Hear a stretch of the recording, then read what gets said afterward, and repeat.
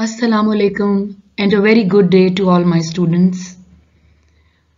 Welcome to another video of pathology. Today we are going to discuss different OSPE stations of blood, neoplasia and musculoskeletal system. Let's start. Slide number 1. Slide is of acute promyelocytic leukemia. You can see over here promyelocytes with heavy cytoplasmic granulation. You can appreciate rod-like structures in cytoplasm. These rod-like structures are known as OR rods. These OR rods are formed because of fusion of cytoplasmic granules. Whenever you see OR rod in any member of white blood cell series, the diagnosis is acute myeloid leukemia. So if you are seeing OR rods in promyelocytes over here, the diagnosis is acute promyelocytic leukemia.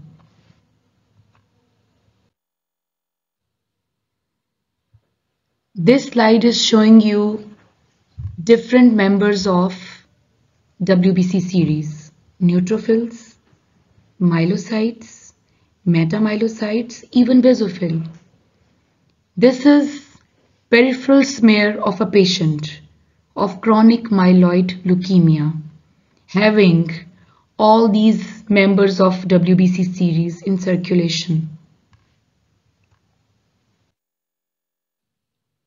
Another view of chronic myeloid leukemia, you can appreciate different shapes of neutrophils: bilobed, multilobulated, band shape, metamyelocytes. Metamyelocytes are the cells which are having indentation in their nuclei. Myelocytes. So the diagnosis is chronic myeloid leukemia. The patient will be having total leukocyte count more than normal limits.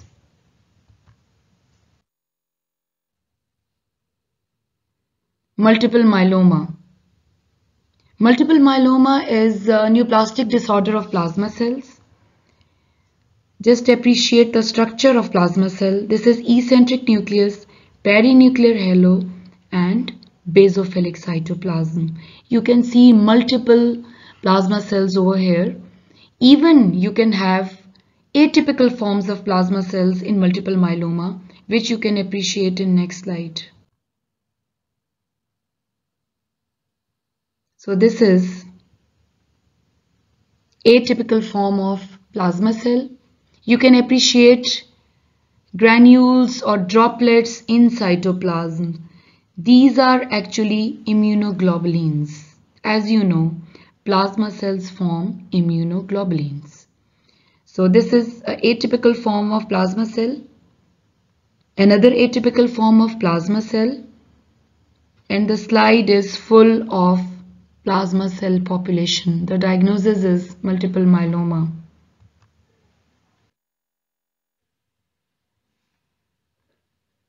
This slide is showing you lymphoblast.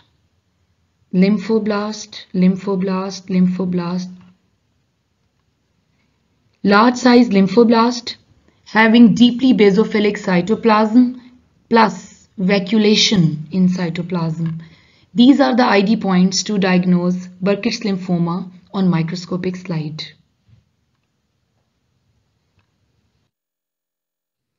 In this slide, we have RBCs. Please concentrate. The size of RBC is small as compared to small lymphocyte present on the same slide. If the size of the red blood cell is smaller than that of small lymphocyte present on the same smear, the diagnosis is microcytic RBCs. Since there is hypochromia also in RBCs, the diagnosis is microcytic hypochromic anemia. One of the major causes iron deficiency anemia. Microcytic hypochromic RBCs, pencil cells or oval cells or cigar-shaped cells, one of the same thing. The diagnosis is iron deficiency anemia. Remember, you have to compare the size of RBC with that of the nucleus of small lymphocyte. Another view of iron deficiency anemia. You can appreciate microcytic hyperchromic RBC population, pencil cells, target cells,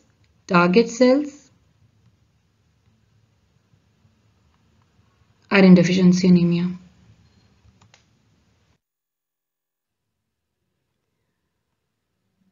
Here is a neutrophil having 1, 2, 3, 4, 5, 6 lobes. Whenever you find hypersegmented nucleus of neutrophil, which is known as hypersegmented neutrophil, the diagnosis is macrocytic anemia along with large size RBCs. Again, the size of RBCs will be compared with the nucleus of small lymphocyte present on same smear. Macrocytic RBCs plus hypersegmented neutrophil, diagnosis is macrocytic anemia. Another hypersegmented neutrophil with macrocytic RBCs, the diagnosis is macrocytic anemia. The major cause of macrocytic anemia is vitamin B12 and folic acid deficiency. Beautiful slide of sickle cell anemia. This is illustrative one to show you the difference between normal RBCs and sickle shaped RBCs. Now have a look on another slide. Sickled RBCs, sickled RBCs, sickled RBCs and normal RBCs, the diagnosis is sickle cell anemia. You can appreciate sickled RBCs easily on this slide.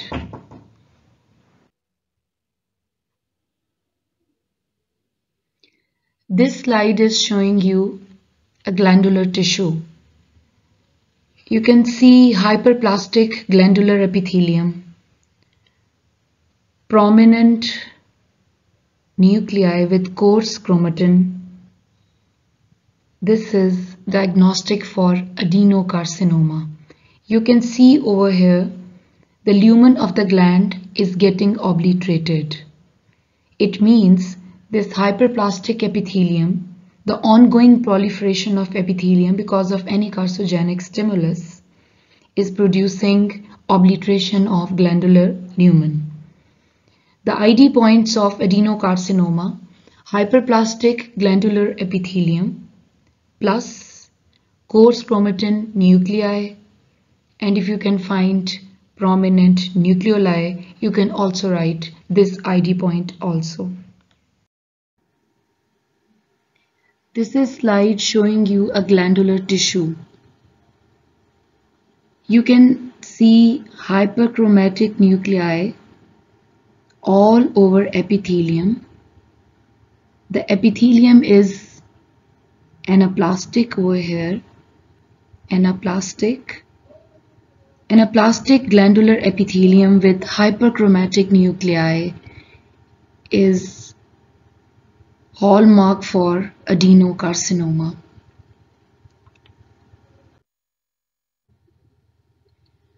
Now we are moving towards musculoskeletal system. This slide is showing you illustrative sketch of giant cell tumor of the bone. This tumor is known as osteoclastoma. You have two cellular populations over here.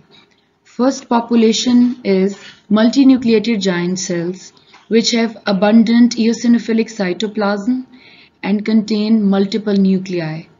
Second population is round to oval cells with round to oval nuclei with prominent nucleoli. Now have another image.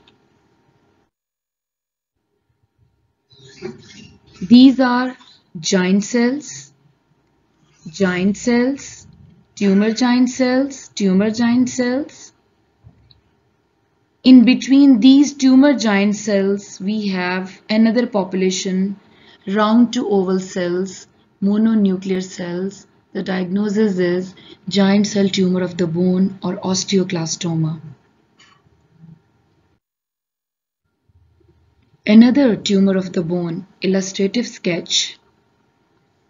We have tumor cells with variable morphology with pleomorphic hyperchromatic nuclei.